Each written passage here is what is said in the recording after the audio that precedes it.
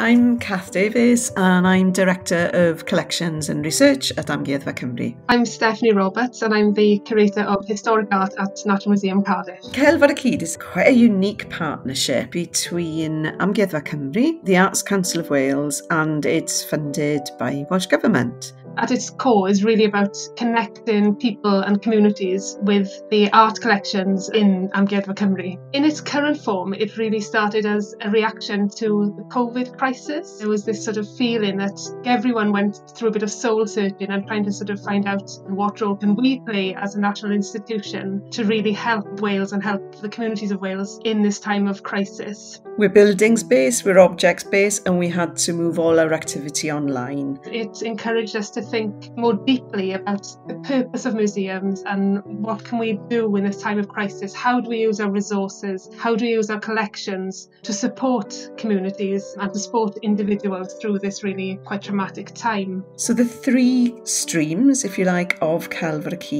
are Celf Cant, Art 100. Celf has got its own Instagram account. This is really a chance for the public to curate their own exhibition. So we're inviting people to select their favourite artwork from the collection. We've narrowed it down to a short list of 100 works, and we're inviting the public then to vote for their favourite works from that selection of 100. And the favourite works will then be displayed at the National Museum in Cardiff and in other galleries around Wales. The thinking behind this is quite a simple but very, very important principle that the National Museum's art collection belongs to the people of Wales. That's an Instagram campaign which is live, and we're releasing those 2 by 2 on Instagram and asking people to like, to comment. Actually, there's thousands of works in the National Collection, so narrowing it down to a short list of 100 was actually quite a challenge. Obviously, there were some works in the collection that we felt had to be there because they're established highlights, and we felt that people would question,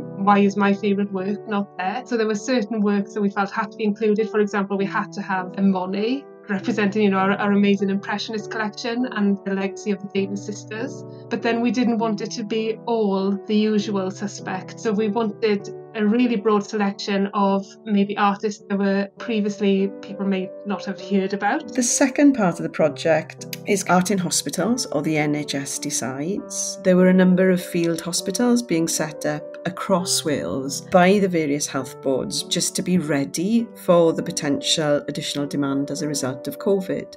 And a couple of health boards had got in touch with us, and they were the medical staff who got in touch and were saying, these places are pretty grim. Is there anything you can do, Amgueddfa Cymru, just to improve the environment, just to make it a little bit more pleasant for our staff and for our patients? So what we were really trying to do was to be reactive to individual needs in different health boards and different hospitals, because every single hospital in Wales has its own unique character and its own unique experience of working with art in health, and the local needs are very different. So the first project was related to the Hywel Dda Health Board, where we just selected a number of works that related to the area. They were mostly landscapes, really accessible, colourful, but quite gentle paintings. People have been responding well to having images of places that are familiar to them. So for example, in Ysbyty y Seren, Bridgend, Cwm Taf Health Board, Turner's Iweni Priory is one image that's gone up, and people have responded well to that because it's a really well-known landmark in the Iweni Bridgend area. As we moved forward, the medics were thinking really creatively as to how we could use the artworks as a tool for recovery.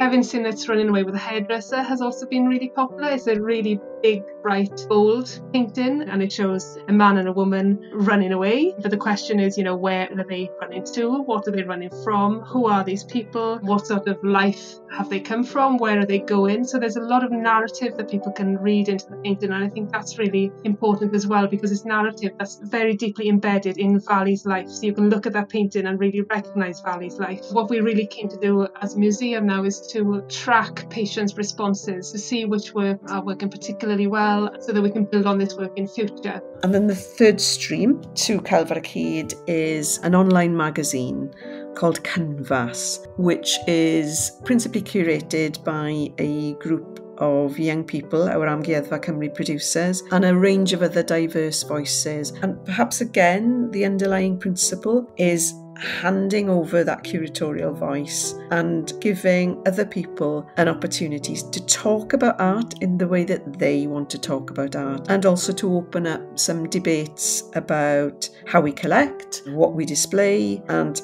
what perceptions there are amongst, say, diverse communities across Wales into how well we're doing as well. The themes and the content are really being produced by people who are external to the museum. It's a way of bringing their voices in and allowing them a platform to discuss and to talk about the collection in a way that maybe we as curators wouldn't naturally do. So again, exploring how we could really exploit the digital opportunity at Amgueddfa Cymru. And so to remind you all, go on to Celf Cymru's Instagram account and vote for your favourite piece of art.